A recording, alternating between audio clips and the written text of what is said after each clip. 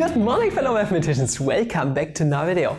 Today we are going to do something really exciting. We are going to find an integral representation for our boy, the Dirichlet eta function. And the Dirichlet eta function, we didn't really explicitly introduce it up until now, but we have seen it already. And this thing is used to actually analytically continue our Riemann zeta function, okay? To not the whole complex plane, never mind.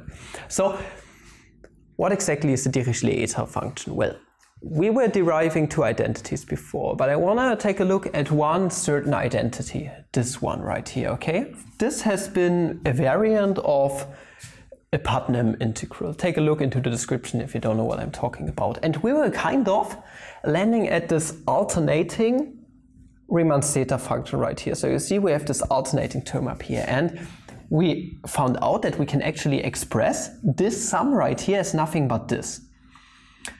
Okay, Riemann zeta function times a certain factor. And this thing right here, this whole term, this sum in itself is absolutely convergent for the real part of S being strictly greater than 0, if I remember correctly.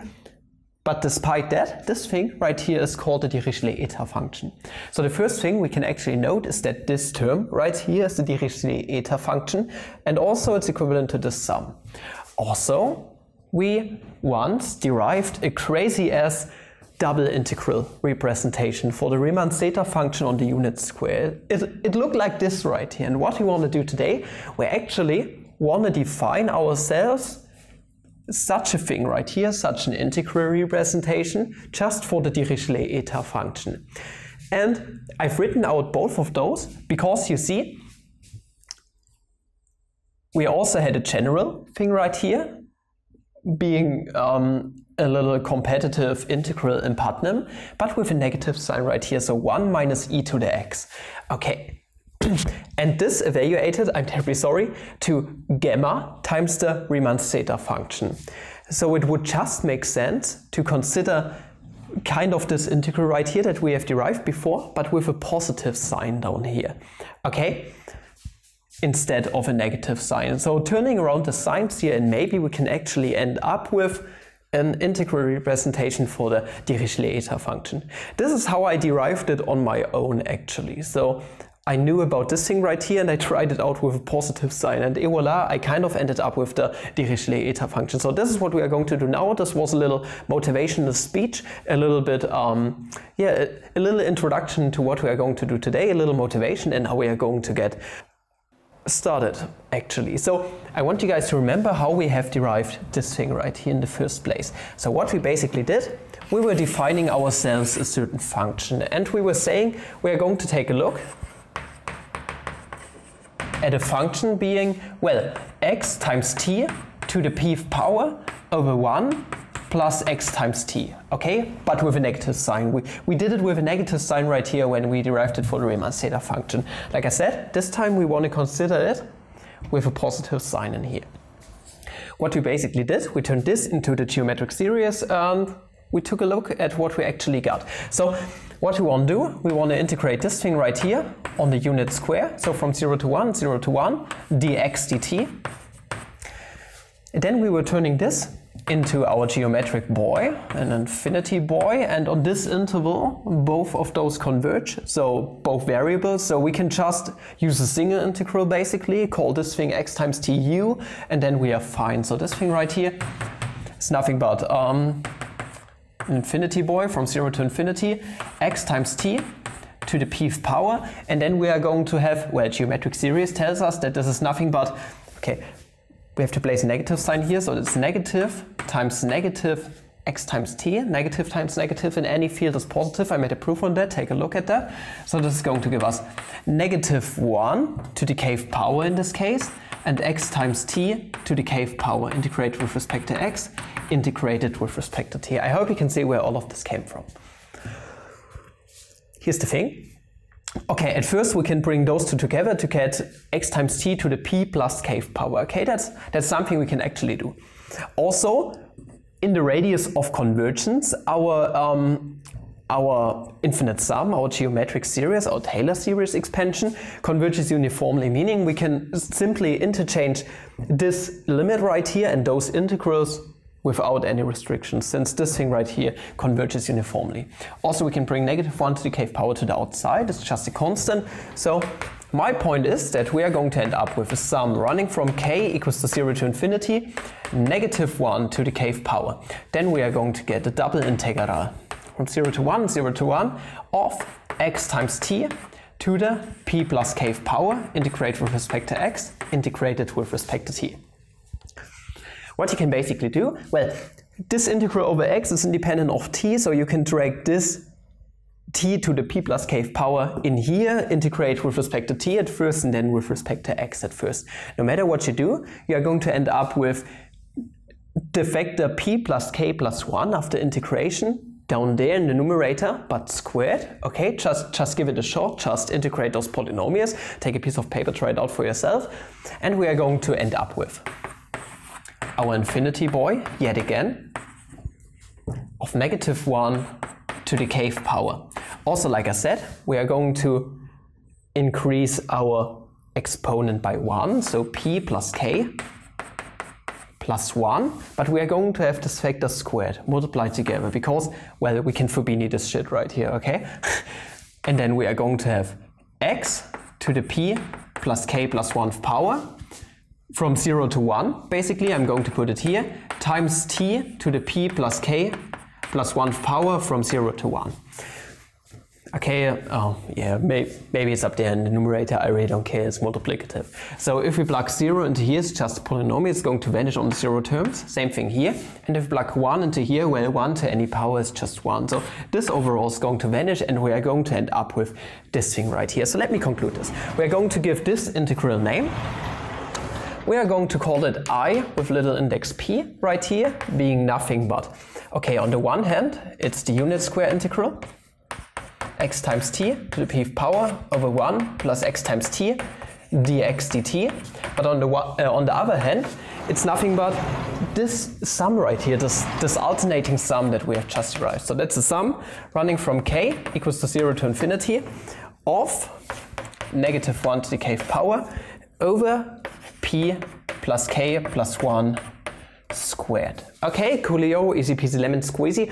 And you see, if we let p go to 0 in this case, we are basically going to end up with, well, this sum right here. This -1 to the k power over k plus 1 squared. You can change the index, to, k plus 1 being equal to n, for example, and you are actually going to end up with the Dirichlet eta function of 2 in this case, if we let p go to 0. This is the same thing that we did with the basal problem, okay? So nothing really special there at the moment, but what we want to do, we want to use the Leibniz rule for integration now, meaning we want to differentiate this integral and also this right-hand side, because it's an equivalence relation, with respect to p, and see if we can see a certain pattern. So let us move on with this. So we are going to differentiate I of p with respect to p. This is nothing but, okay, our upper and lower bounds are independent of p, meaning we can just interchange those limits. Also, yeah, it probably works out that you can interchange limits. I don't really have an argument for this right here at the moment. Never mind, let's interchange the limit and let's partially differentiate this integrand with respect to p. If you don't know what the Leibniz rule is, take a look into the description. There's probably a video regarding this. Bruh. X times t to the p power is nothing but e to the ln x times t times p. Okay? And what we can basically do now, we can differentiate this really easily. So meaning we can preserve our exponential function, and also we can drag the ln of x times t down. Okay? So this is nothing but the integral from 0 to 1 of the integral from 0 to 1. Then we are going to get natural log of x times t. And this exponential function being preserved is nothing but x times t to the p power over 1 plus x times t, integrate with respect to x, integrated with respect to t. Also, it's getting really warm in here. It's spring at the moment and it's getting warmer and warmer every day. we also want to differentiate this thing right here with respect to p. If you're not certain how to differentiate that, this thing right here, this fraction is nothing but p plus k plus 1 to the negative 2th power, okay? That's just a constant. Also, like I said, our sum converges uniformly right here. We have talked about this before on our interval, meaning there we can actually interchange this differential and this infinite summation. Overall, we are going to end up with, okay, if we differentiate that, we are going to get a factor of negative 2. I'm going to put it like this. This is negative 1 to the 1st power. This is nothing but 2, but 2 is nothing but 2 factorial. Okay, we have talked about this before, that's why I'm rushing through it a little bit. And then sum, running from k being equal to 0 to infinity of, okay, the inner derivative of this thing is just 1, so yeah, by the chain rule we just multiply by 1, this really doesn't matter. Negative 1 to the kth power over p plus k plus 1 to the 3rd power. Okay, this is the first thing. Let's do one more iteration and let's see if we can see a certain pattern. Meaning I double prime of p. It's nothing but by the same arguments, interchange stuff. Integral from 0 to 1 of natural log squared, in this case x times t to the pth power over 1 plus x times t, integrate with respect to x, integrate with respect to p. Once again, we are going to drag the negative 3 to the front, leaving us with negative 1 squared in this case. Okay, let's put it like this. And also we are going to get 3 factorial. Sum running from 0 to infinity of negative 1 to the kth power over p plus k plus 1 to the 4th power. Meaning if we generalize this, so this is going to go on, you can probably prove by the principle of mathematical induction that this indeed holds. We are going to get for the nth derivative, so the nth derivative of our I, that is nothing but integral from 0 to 1, integral from 0 to 1. On the second derivative we had natural log squared, on the first derivative we had natural log to the 1st power, on the 0th derivative we had natural log to the 0th power, so meaning we are going to get the natural log to the nth power x times t to the pth power over 1 plus x times t dx dt. Also right here, this is negative 1 squared, so same powers as here with the natural log, so giving us negative 1 to the nth power. On the second derivative we had 3 factorial, on the first derivative we had 2 factorial, on the 0th derivative we had 1 factorial, meaning overall we are going to get n plus 1 factorial and a sum running from k being equal to 0 to infinity, negative 1 to the kth power over p plus k plus 1. On the second derivative we had a 4 right here, on the first derivative we had a 3 right here, okay, on the 0th derivative we had a 2 right here, meaning that's nothing but n plus 2.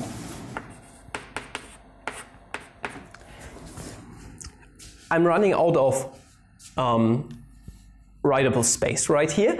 That's why I'm going to erase a bit of stuff and you can think about the next step. It's pretty analogous to the stuff we did before with the Riemann zeta function. So yeah, it's pretty fucking similar, but it's a really important integral representation. That's why I'm talking about it.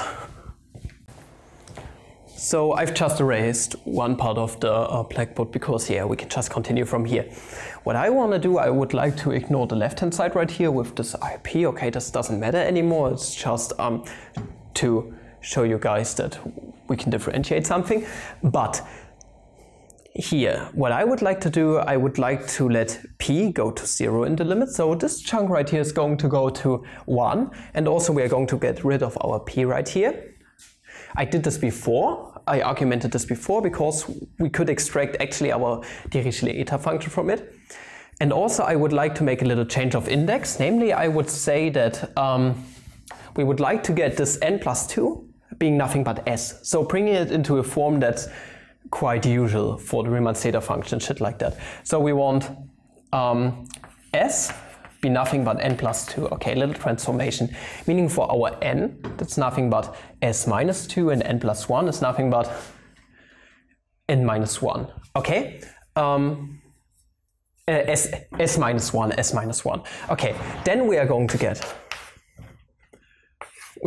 have an integral from 0 to 1, integral from 0 to 1 of the natural log to the s minus 2th power x times t over 1 plus x times t integrated with respect to x integrated with respect to t.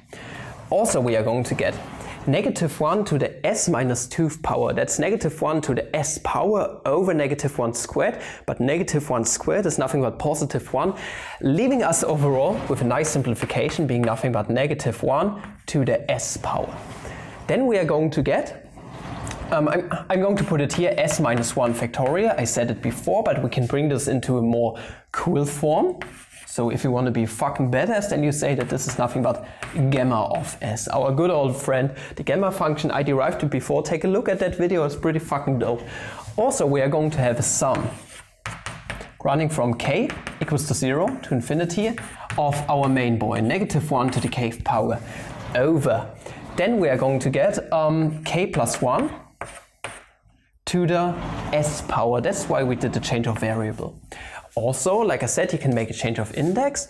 Let k plus 1 be equal to n, then you see if k starts at 0, then n is going to start at 1. Okay, so we're going to change this. Then we are going to get k to the s power in this case, and also we have to raise this power of negative 1 to 1. That has been a lot of work up until now.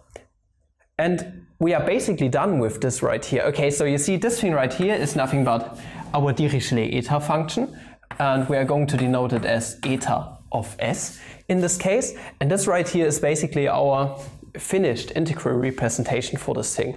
I hope I didn't make any mistakes on this one right here. If I did, please let me know down there in the comments, or you can see a little annotation right here. So you can basically solve for this right here. Negative 1 to the s power is never going to be equal to 0, so divide by that. It's the same as negative 1 to the s power once again. And also we have this gamma of s, divide by it, it's part of natural numbers. So this thing right here is not going to be equal to 0. Yeah, so you can divide by it safely, and then voila, you have your integral representation for this thing. If you did enjoy this video, please like, subscribe, recommend the channel if you like. We are going to actually solve the Dirichlet eta function of 1 right here, because you see, for our Riemann zeta function, if we were looking at the Riemann zeta function of 1, this is actually going to be the harmonic series, which, well, goes to infinity. This thing diverges. But here, the Dirichlet eta function of 1 is actually going to converge to a very nice value, actually. So we are going to talk about this very soon. I'm going to present you 2 ways probably, but yeah, up until then, buy those t-shirts I created and support channel on Patreon. Click on those Quora questions I post from time to time. You can support the channel actively this way without spending any of your money to your baba right here. And well, up until next video, have a flammable day. Love you guys, appreciate ya. Ciao.